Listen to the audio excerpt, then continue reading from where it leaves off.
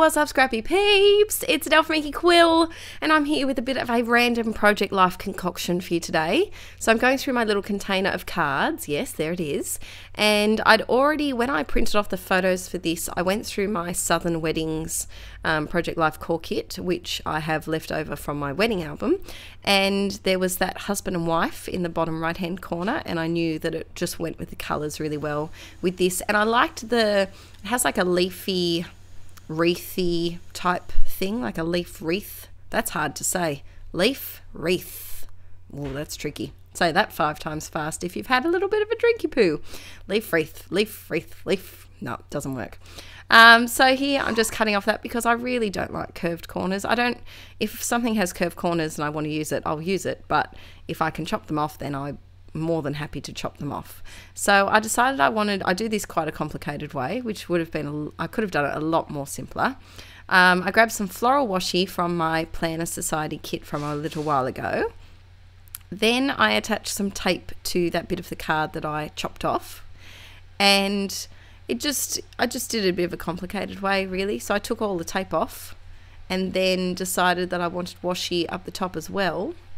So I held it up while I slipped the washi behind. I just could have done it an easier way, but I just felt like that washi just gave it a bit more of a different texture between the two flat cards. And that backing paper is from Crepe Paper Confetti 6x6 paper pad. And I just have in my little box of Project Life cards on my desk, I do have some papers that I have chopped down from scraps. And yeah, I just find them really handy for little filler cards like this. I usually use them for because they are just a plain pattern, and there's quite often not enough space to journal on them. So and I had a bit of a fight with my fine line bottle. I have, if my haul goes up before this, if it doesn't, I have finally got the Scotch quick dry tacky glue stuff that all of you lovely American ladies use, and every time you use it I go, oh, I really want it. I couldn't find it in Australia, so I got my girl Peter from Scrapbooking from Scratch to get it in for me, and I love it. And I'm put it in a fine line bottle so that it's easier to apply. Adding that little, I think it says, oops, shake, shake, shake, shake, shake, shake, shake your Heidi Shine, shake your Heidi Shine. Shaking my Heidi Shine bottle and adding a little bit of doodling around the outside before I Heidi Shine, because otherwise my pen will go through the Heidi Shine and pen will work no more. So it's always good if you're going to do your Heidi Shine to leave it as the last layer. Plus it takes an age to dry. And the good thing is, if you're quick, you can just kind of smush it and they disappear. And this one's done. So next, this is a photo of our bestie Rowan and I decided this card was from the Planner Society, and I think it's meant to be used like in your planner. It's really thick, and I didn't like the saying on it. I didn't need to saw or leap or whatever it was, leap and saw.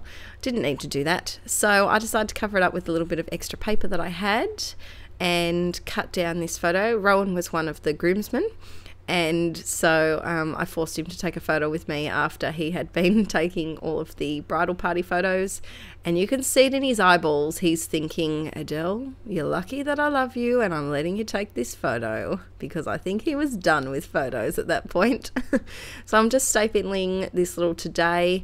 The tricky thing with acetate embellishment pieces is that they don't like glue very much. You can see it through them, so I always try to staple them where I can.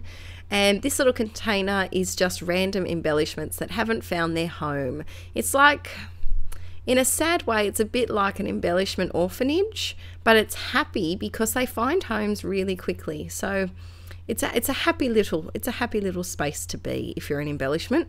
Believe me, if you're an embellishment in my stash, you're much more likely to find a home and get used up if you're in this container rather than in the color coordinated containers that I spent a lot of time color coordinating, but they're down the bottom of my desk and I just rarely reach for them. So it's much better if you're in this container.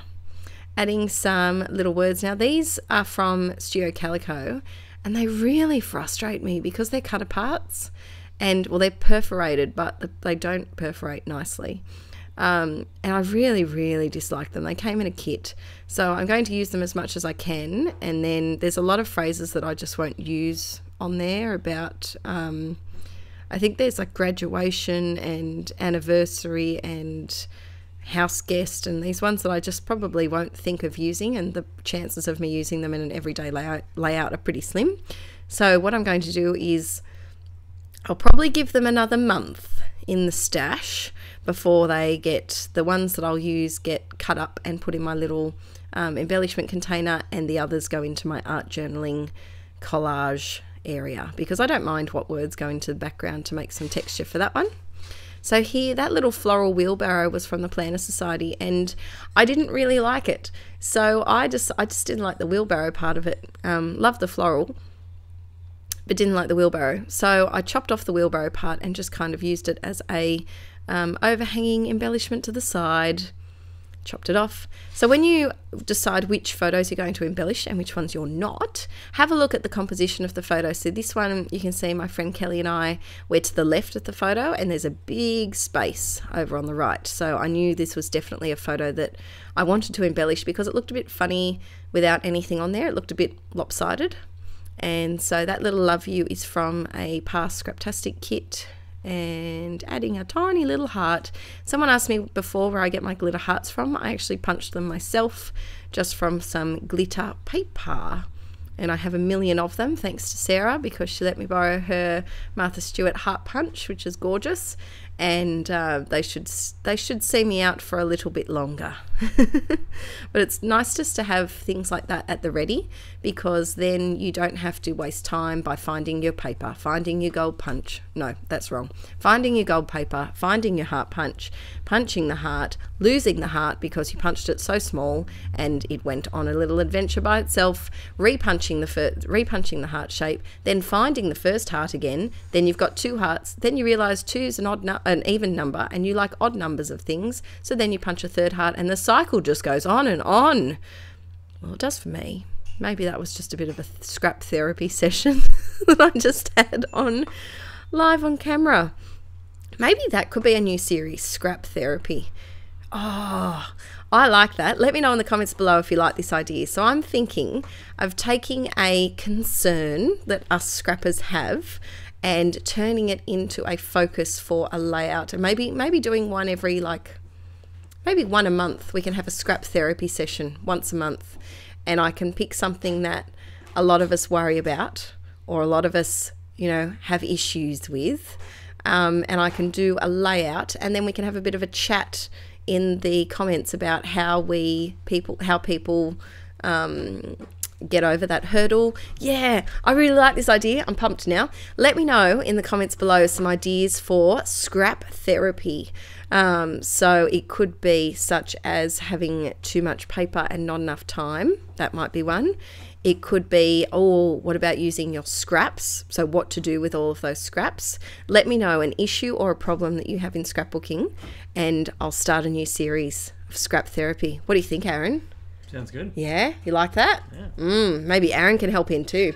Let me know in the comments below if you would like a Dr. and Dr. Rad episode of scrap therapy. So here I've just blabbed all over this, but I just add a couple of different washi tapes and a little label, and I'm done. So this didn't take very long. So I only twice speeded this one. So it only took me 16 minutes about, and it was already finished. So you can see that I've got 5 photos there with no embellishments. That's why it didn't take too long. And look at that thing on Rowan's nose. What is that? It looks like he's smoking out his nose. Luckily it was on the outside though, so that went away. But always check your stuff before you photograph them, because I could have photographed that very, very easily. So let me know if you like the idea for scrap therapy series, maybe on like the 1st of every month, so that way you know it's coming, no matter what the day is. If it's a double video day, then it's a double video day. Don't mock this idea, Aaron. No, I'm not. Aaron's over there just Double smirking in the back. Sounds weird. You sound weird. Yeah. So I'm all finished, and I'll see you tomorrow. Give it a likey if you liked it, and please let me know if you like the scrap therapy idea and give me some ideas. Bye.